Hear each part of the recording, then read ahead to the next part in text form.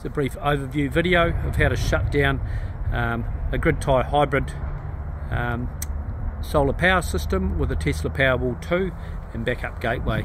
So first thing you would do is shut down the DC to your solar inverter. This is a DC switch integrated under the inverter. It may be external, maybe on the face of the inverter. And then some inverters will have an external AC isolator. You could also turn that off.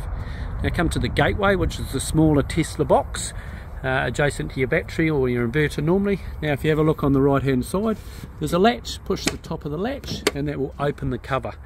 Now that's a switchboard inside there, inside the gateway. So you'll see a minimum of 3 MCBs or isolating switches. So you can turn off your solar supply main switch. So turn that down as off. Turn off your battery AC isolator. So that will turn off the power to and from your Tesla Powerwall 2. And for keepsake, you could turn off the normal supply main switch.